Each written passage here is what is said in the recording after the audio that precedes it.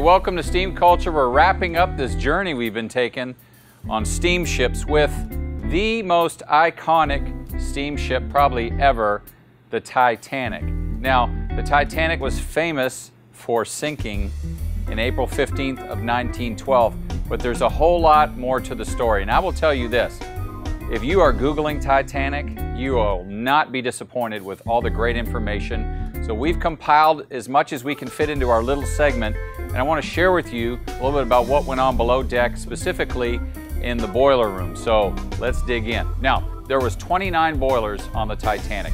24 of them were for the ship's propulsion, and 5 of them were to generate electricity for the ship. Now, the boilers for propulsion were double-ended Scotch marine boilers, which means that the fuel, the coal, was fed into it from both sides.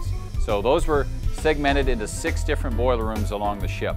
The single-ended boilers were for generating power. So in other words, they had furnaces only on one end of the boiler.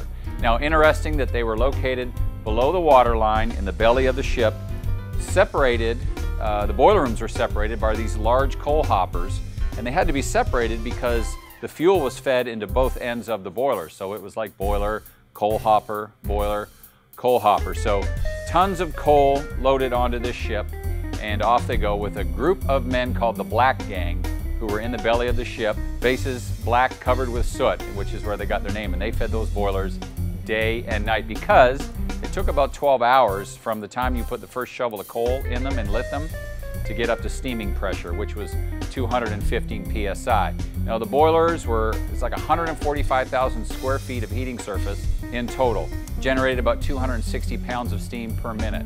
So these things could put out the power, and they needed it to turn these huge 24-foot diameter propellers that were at the rear of the ship. But let's talk about what happens now that we're lit coal. You've got to get rid of all that exhaust. So interesting system. Individual breaching coming off of each boiler looks kind of like a spider legs come up to this common stack which goes out the ship. Now, you see in these pictures of the Titanic, there's 4 funnels, as they were called in the day. We would call them a smokestack, but they were called a funnel. Now, Titanic trivia, the aft-mounted funnel actually isn't a funnel for the boiler room. See, now why would they have 4? Well, in the day, the Power Ocean liner, this was the deal, and a big competition for this business.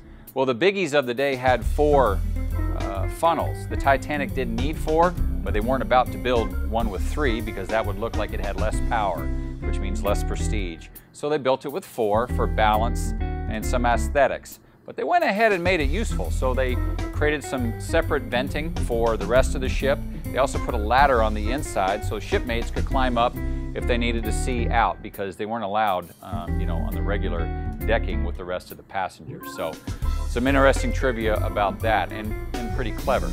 I'm going to cut it off right there because we have so much information. I want to stop. We've got so much to cover. Next week, I want to tell you what they did with all that steam they made, the engines and the propellers. It's pretty interesting stuff. So I hope you stay tuned. Now, I don't want you to be bored in the meantime, so spend your time Googling us.